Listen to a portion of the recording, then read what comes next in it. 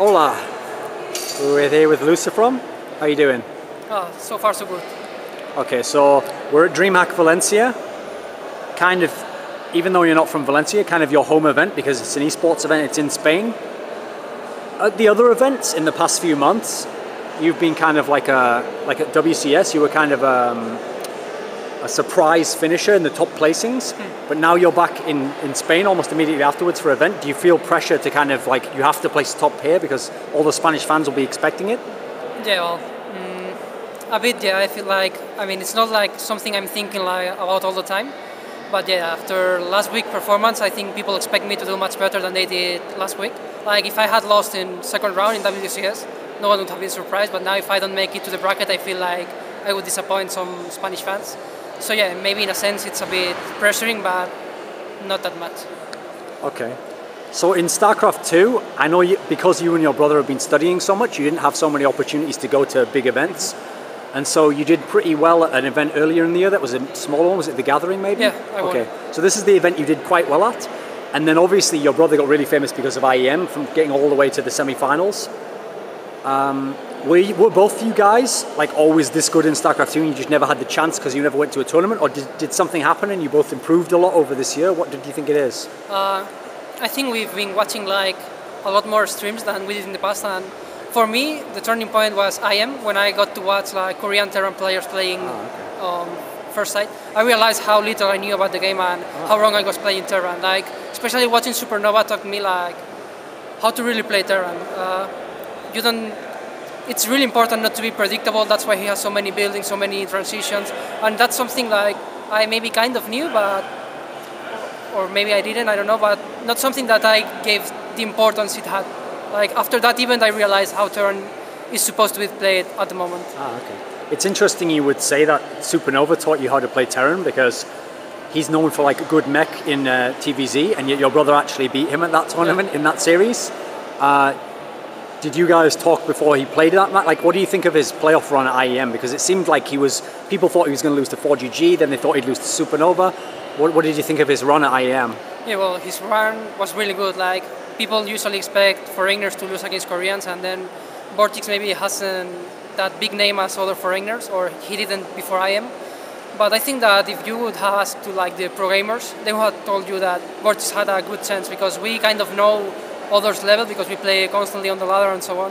And I think that it had to be sooner or later that he performed this well in a tournament because he was like I can think of a player he loses more than he wins to on Europe. Okay. I actually remember, a lot of people might not know this, but very early on in StarCraft 2 in the beta, you had a couple of tournaments where you did well in like beta tournaments. Yeah. But then we didn't see you again until this year, basically, in the bigger tournaments.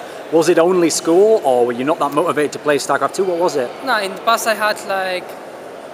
sometimes I felt tired of the game and I just didn't play.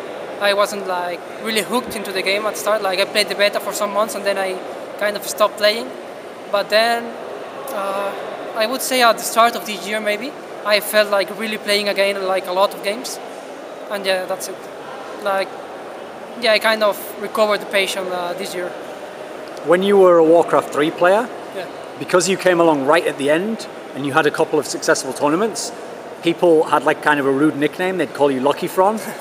You remember this? Yeah. No one in StarCraft 2 remembers this, and they seem to like you. You're a popular player. Why do you think people were so rude and they kept that nickname going for so long? Because you were like an upstart? I think it was mainly because I played Orc. So a lot of people thought that the only reason why I got to the top was because I was playing Orc. Even if I was beating like top players on Orc Mirror, it didn't seem to matter. So that's why they went like saying those things. But actually I think like I got as well a lot of support in Warcraft 3. Like most people saw me as this guy who plays Orc and just wins because Orc, but other people saw that the guy who came years later and made it to the top level. Like in Warcraft 3, not many people did that, so it was kind of balanced, I'd say. In StarCraft 2 now, the funny thing is, you actually see a lot of the top European players are ex-Warcraft 3 players, and they're actually players who in Warcraft 3 you were much better than. Some of these players who are top players now, like Nanoa and stuff, they weren't actually that good at Warcraft 3, they never had big placings. Is it strange for you to see so many faces and now they're doing really well?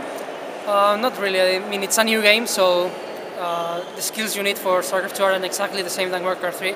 and as well it's like a really new game, so it hasn't developed enough so that players that may not do that well in a full developed game can still do well here, because well, the game hasn't reached that stage yet. So yeah, it's not kind of surprising to me. Like maybe in some years, I think that well, in all the games happen that some of the top players of the early game just disappear. I think in StarCraft 2 it will happen as well. After your brother had the big IEM result, because he went to this Berlin Open and just dropped out almost immediately and lost all his group stage games, I mean, he told me in an interview that actually he hadn't practiced that much, but on the surface, to someone who doesn't know that, it looked like, oh, IEM must have been a fluke. That's how they would think of it. And yet he did so well at WCS, and so did you. Beforehand, did you know from your training that you were both going to place really highly? Did you have this sense? Well, we felt like pretty good, like playing. And then when we saw the bracket, I was like, okay, if I beat Happy, then I have pretty good chances of making top 6. And if he went through his second round, either Nerky or sort of, then with the same for him.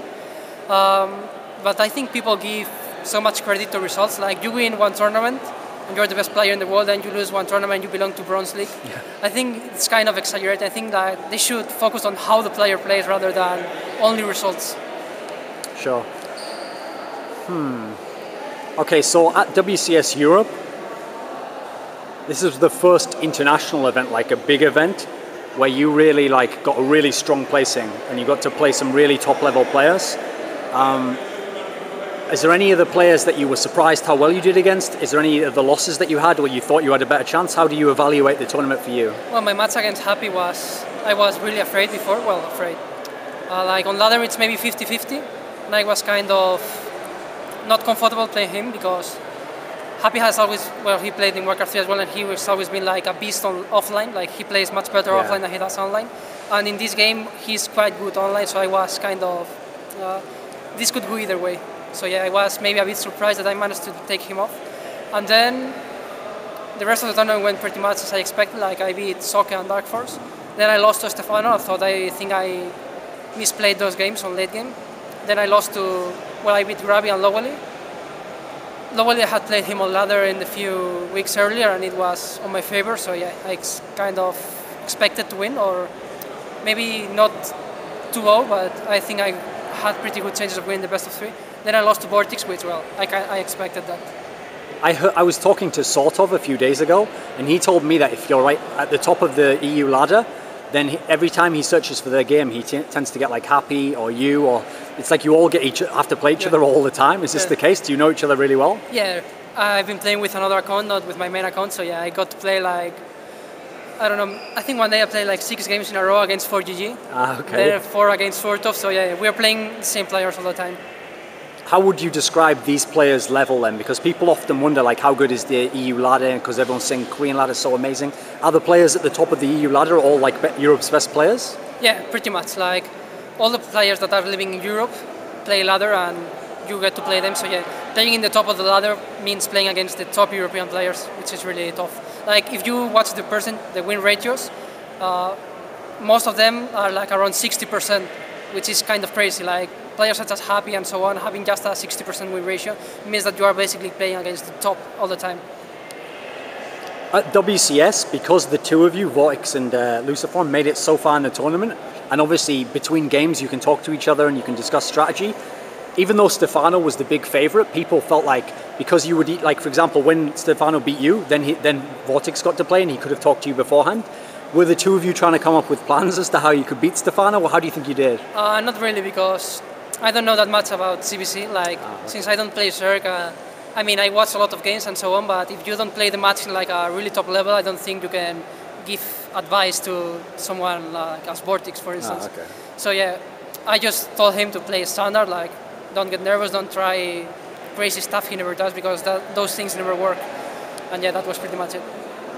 Obviously, because, I mean, like what you were saying before, if you win the tournament, people say, oh, this guy's the best in the world.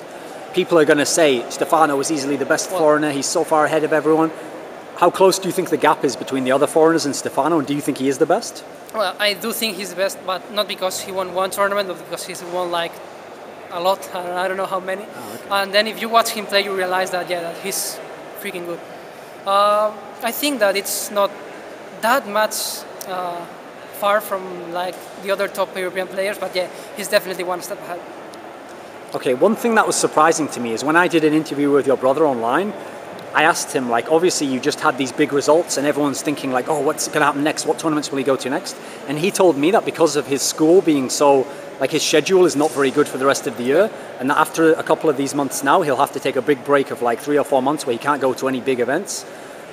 I know you also study computer science, so is it a similar problem for you, or will we see you at all the big events? I think I will be playing more than him because like I have taken less lectures, so I have more time for StarCraft 2.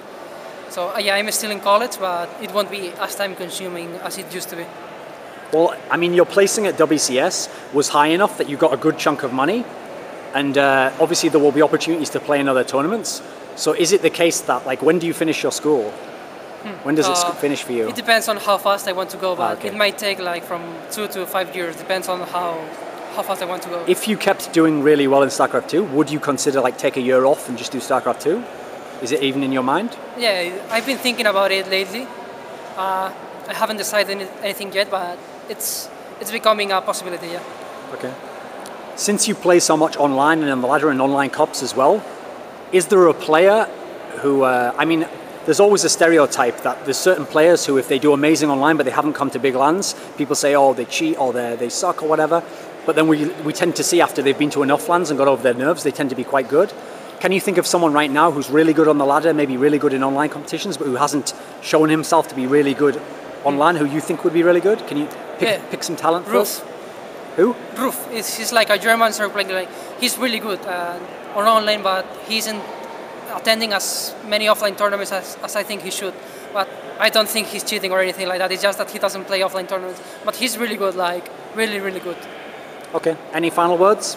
Yes, thanks to my team and my fans and everyone who has watched this. Okay. Gracias. Hasta luego. Adiós.